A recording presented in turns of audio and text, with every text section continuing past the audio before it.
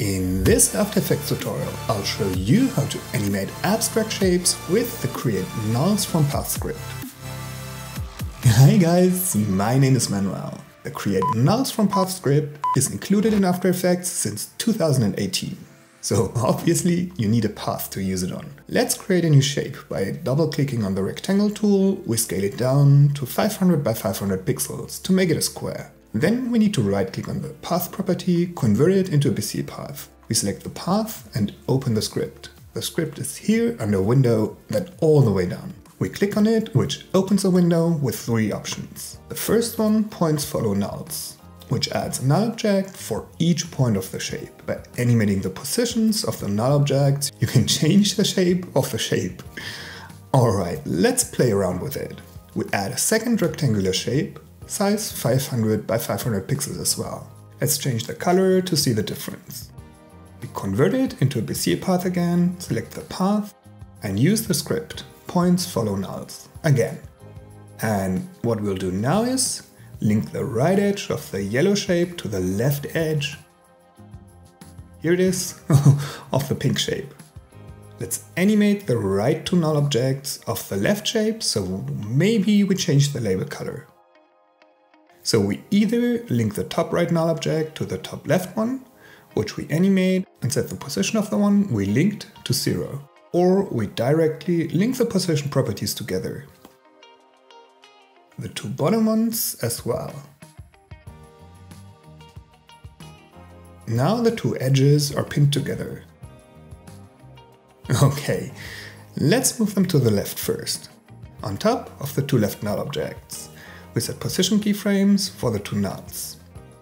At 12 frames, let's move them towards the middle.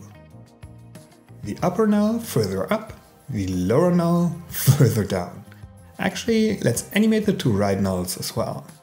Set position keyframes at the beginning, then move them farther outwards. Same with the two left ones. And this looks like a fake 3D cube. Let's quickly open the graph editor to edit the speed graph. Slow down the beginning and end of the animation. And a 2D shape turns into a cube.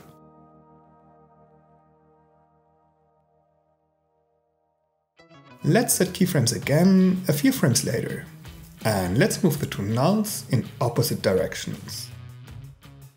By moving the upper null to the left, you want to make sure it has the same X position as the left edge. And we move the lower null to the right. And maybe down a bit. Again, we make sure to keep the edge a straight line. Let's quickly adjust the speed of the animations. Slow down the beginning and the end. The script helps to create some crazy shape animations pretty quick by linking nulls and shapes together. What if there's one place for everything you need to create stunning videos? MotionArray.com has video footage, music, sound effects, templates and plugins for After Effects and Premiere Pro, which is awesome, because it saves you a lot of time and money. It's one subscription for all. Pay once, use it as much as you want. Subscribe through the link in the description and get $50 off. MotionArray.com. Better start now. Now let's check out option 2. We again add a new shape. Double click on the rectangle tool. Let's make it a square again. 500 by 500 pixels. We turn it into a Bezier path again, and this time, let's open the script again. We click nulls follow points. Here they are, 4 nulls, one for each point. We use them to animate shapes again, but in a different way. We add another square shape, same size, 500 by 500 pixels. Let's use a different color maybe. We duplicate the shape, then we position them. The first one at the top left corner, the second one at the bottom right corner. Let's quickly adjust the positions to make sure the corners touch.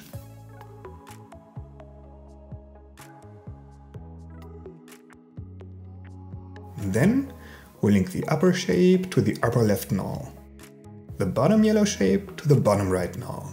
And by rotating the center shape, we move all three shapes. Let's start with minus 90 degrees at the beginning. We set a keyframe. At 1 second. We set the rotation to 90 degrees. We quickly adjust the speed using the graph editor, editing the speed graph. We slow down the end and the beginning of the animation. Awesome! Then 12 frames later or so, let's animate the scale. We deselect uniform scaling and set a scale keyframe. 8 frames later, we set the height to 0. 3 frames later, it is at 8%. 3 more frames later, back to 0. Let's quickly adjust the speed at the beginning. Slow start, then it speeds up as much as possible. So the shapes bump into each other at full speed. And with just a few keyframes, we animated 3 shapes, which is really cool. Let's try something else quickly. I already animated a simple square, position, scale, and rotation. And let's create some speed lines. We open the path property again, right click on it, convert it into a Bézier path. Select the path and open the script again. Select nulls follow points, which, surprise, creates 4 null objects.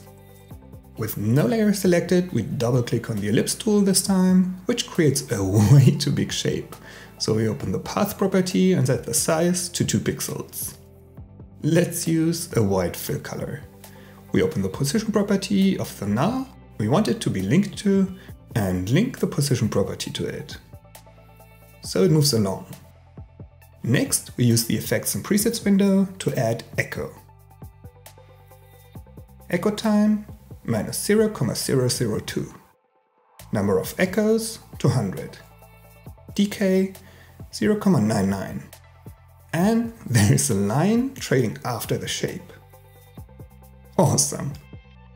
Let's move it behind the square though. We could cut the layer after the animation is done. And let's quickly animate the number of echoes at the beginning. 0 and then 200 after 6 frames.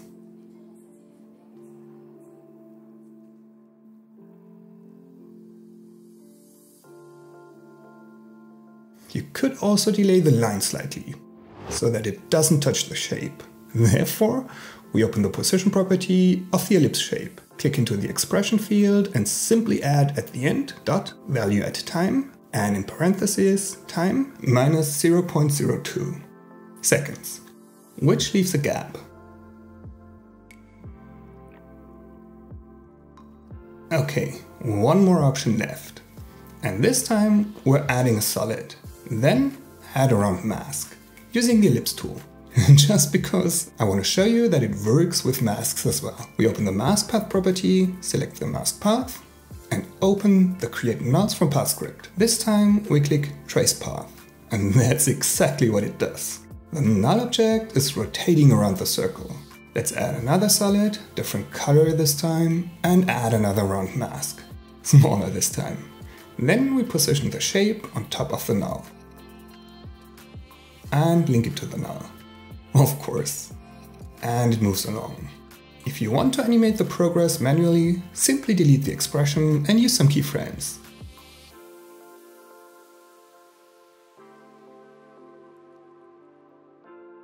Check out the free project file and the other links in the description.